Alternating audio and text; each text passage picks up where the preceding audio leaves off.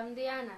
This is my electric generator using only permanent magnets. These are coils of wire with the permanent magnet inside of each. The coil magnets are connected by a thin rod inside the arm. If you move one magnet back and forth, you automatically move the other magnet the same way. These are stationary permanent magnets. They have the same magnetic pole as the magnets in the coils. So the stationary magnets and the coil magnets repel each other. The arm starts in this position. The B coil magnet is at this end. The A coil magnet is at this end. The B coil magnet is repelled backwards. This generates electricity. The A coil magnet also moves.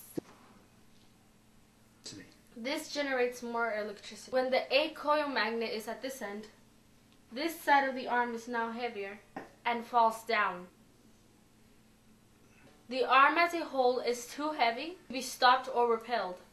The A coil magnet is held in place by a catch.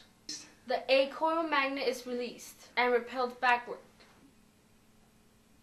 This generates electricity and also pushes the B coil magnet to this end. Okay. The B end of the arm is now heavier and it falls. The arm can be rocked back and forth.